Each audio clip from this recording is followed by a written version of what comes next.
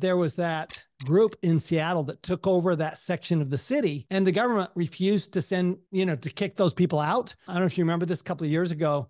And I'm going, wait a minute, why are we paying property taxes? I looked out my window and the garbage had just been picked up from the curb. And this was shortly after my driveway was plowed of snow. Okay. Now, if an alien came down from another planet and we described, that there's a property tax in the United States, someone would probably believe, oh, all right, well, they're going to pick up your trash and plow your driveway for you and everything for that property tax you pay. It's like, oh no, well, those are separate services that I pay. So, I guess really what I'm getting at is maybe more philosophically in big picture, should there be a property tax? Well, that's a big question, but yeah. Let's talk about what property tax funds.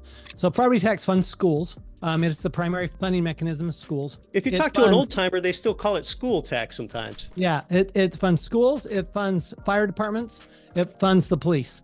Okay, so those are the three big services that it funds. This is why, by the way, Keith, when there was that group in Seattle that took over that section of the city, and the government refused to send, to kick those people out. I don't know if you remember this a couple of years ago. And I'm going, wait a minute, why are we paying property taxes? Because the police force and the fire department were being paid by property taxes on the buildings that had been taken over by this renegade group. Wow. And so to me, the reason a business, so I have a commercial property. I pay a huge property tax on that commercial property. Okay. Doesn't house children. So I don't send children to school, but I still pay tax for education. Why? Because I need educated employees. So I'm happy to do that. I pay it for fire protection. I pay it for police protection. I think what the money is used for generally is fine. I don't have an issue with that. The challenge I have with the property tax is twofold. One is it is a true wealth tax. If your property goes up in value, you pay more tax. And it's a tax on inflation, because if your property goes up in value because of inflation, you pay more tax.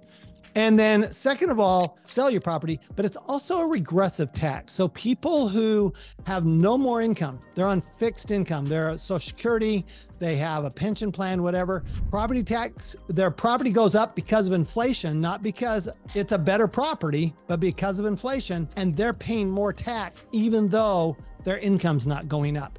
And I think that's my biggest challenge with property tax. That's really a good point. I had never thought about it that way before, that property tax can be a regressive tax, therefore you pay a higher rate with a lower income, which is what a regressive tax means. I know that some jurisdictions try to help senior citizens out with that. Maybe they'll say the first 100K of assessed property value is exempt. But yeah, on basis, you're right about that, with it being a regressive tax. And Tom, I kind of look around the landscape. We deal with a lot of markets and properties and providers nationwide here at GRE, and I seem to see a national effective property tax rate of about 1%. Something like that's pretty common. 1% of value. You own a 500K property, you're going to pay about $5,000 in property tax. Of course, that varies substantially. New Jersey's a really high one. So the states in the deep south are really low ones. But what are your thoughts about that 1% average national effective property tax rate? Let's say you bought that property for $50,000. Now, because of inflation, it's $500,000. Now it's really a 10%. It's 10% of what you bought it for. So it's not really 1% anymore. It's 1% of the price value. It's not 1% of what you paid for it. This is where, California with Prop 13, they capped their property tax, right? If you didn't move into a new property. I loved that proposition, frankly. I love Prop 13 because what it said was, look, if you're staying in the same home, your property tax isn't going to go up because you get no more value out of it than you did when you bought it. So why are you getting more tax even though you're not getting more value? That makes no sense. I'm not a big fan. Texas has they rely heavily on property tax. Remember, we have three types of taxes. We have an income tax, we have a transaction tax, which the biggest one is sales tax, but it's also excise taxes. And then we have property tax. And property tax and estate tax are the only two wealth taxes we have. And property tax is a true wealth tax. Why can we have a property tax in our hometown, but we can't have a federal property tax? Because the Constitution doesn't allow a federal property tax. But our state constitution probably does allow a state property tax. And so property taxes are really interesting. I talk about it in Tax-Free Wealth.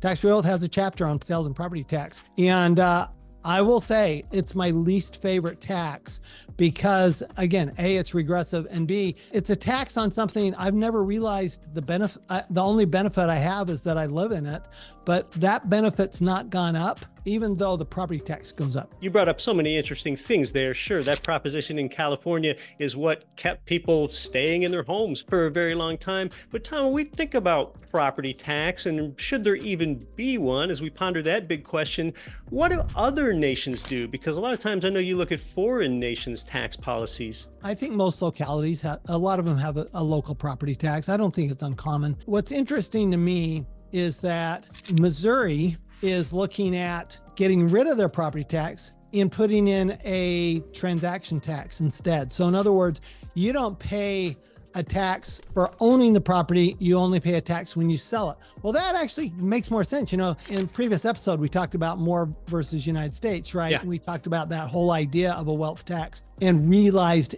gain. Well, if you taxed, and some states do this already, California does this, Hawaii does this, Pennsylvania does this, where you have a tax when you sell the property, an excise tax when you sell the property, or a transfer tax, if you will. That makes some sense because you did get the money. You actually have the ability to pay the tax. It's not coming out of your earnings. It came out of the sale of the property. So it's a tax on the sale. Frankly, if I had to choose, I would probably choose the transaction tax. I mean, I would choose to have very little tax. I think the government should, I think we need fire, we need police. Those two things we absolutely need. We need roads. We should have taxes to pay for those. School. I'm a fan of school choice. And should we have property tax pay for those? Or is that something that we ought to pay for some other way? I don't know. There is some argument that, again, that should be, maybe you had to pay that out of sales tax or a transaction tax. Yeah, I think I'm feeling your vibe on that one, Tom, that a transfer tax of real estate is somewhat more palatable than this ongoing property tax that you have to pay, because a transfer tax probably is realizing a gain there along with that, even though we probably don't like that piled on top of ongoing property tax for sure. When we think about property taxes, something that applies to every homeowner, whether they own income property or not, is the pretty well-known primary residence capital gains tax exemption. For quite a while, that's been $250K if you're single and $500K if you're married. Can you tell us more about that and where the direction of that's going? And is that adjusting with inflation, or what are your thoughts? Yeah, it's not adjusting for inflation, unfortunately. It's interesting. Some things adjust for inflation, some things don't. Tax brackets adjust. The exclusion for your primary residence doesn't, and your deduction for miles driven for charity doesn't adjust for inflation, but your deduction for miles driven for work does adjust for inflation. So it's very interesting to see, what does Congress say we're going to adjust for inflation, what they don't. That came into effect under Bill Clinton. Prior to his presidency, you had to actually put your new house had to be worth more than your old house. It was very much like a 1031 exchange, where as long as you bought a new house that was equal to or greater in price than the sales price of your old house, you paid no tax.